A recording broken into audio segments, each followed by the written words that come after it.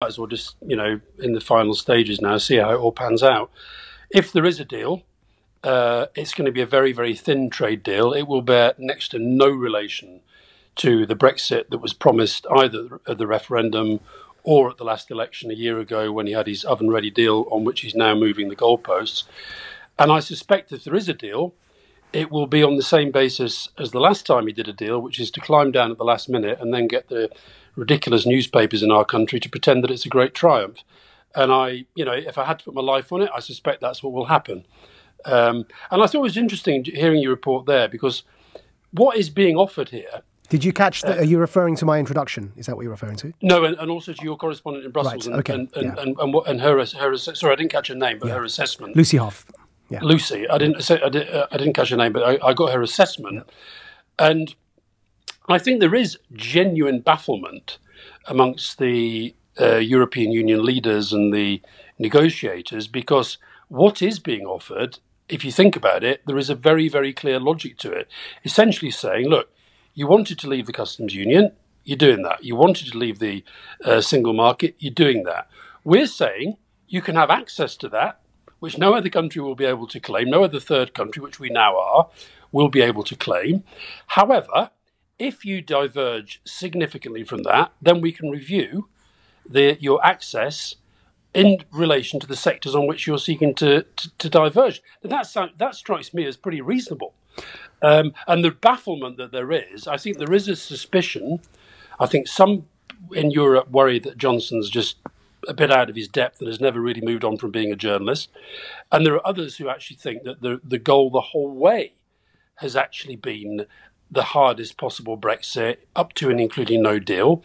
And so I think some of them think actually whatever happens, that's where it's headed.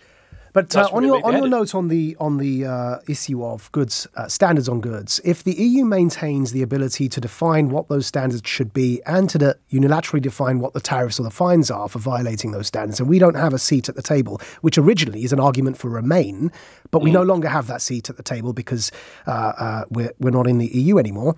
How is that okay though in your view? Because of course we won't have any say over what those regulations will be, and we'll have no say over what the fines would be for violating them. You'd have to be in the position that we're in now, which is, if you like, in the form of a bilateral negotiation. And that's the thing about, Brexit's going to get done, vote Tory and get Brexit done. We're going to be living with the consequences of the loose ends of this for years and years to come. But on the basis of us, the fundamental point is here, we are leaving.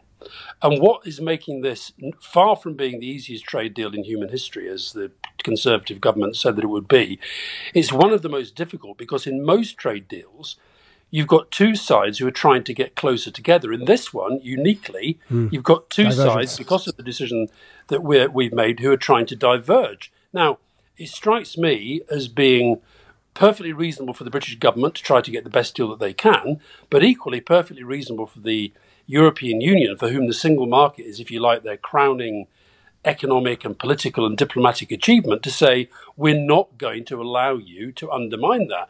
And there is a lot of suspicion. I think you just have to be, we just have to be open with people about this. There is a lot of suspicion about Johnson as an individual, as to whether you can trust him, but also about the right wing in the Conservative Party and the right wing more generally in our politics, that has always wanted as low tax, low transparent, low regulation an economy as possible. And that there is a sense maybe that, Johnson's just playing the European Union along. I've got to move on, but I want to ask you one last question. If I could have a very short yes or no, though I know it may be difficult, but just a concise answer. I try to squeeze in a call before the break. If you were still advising Mr. Blair and he was still Prime Minister, would Prime Minister Blair agree to a deal that would bind us to EU rules and regulations and fines with no say over what those rules and regulations are and how much those fines would be?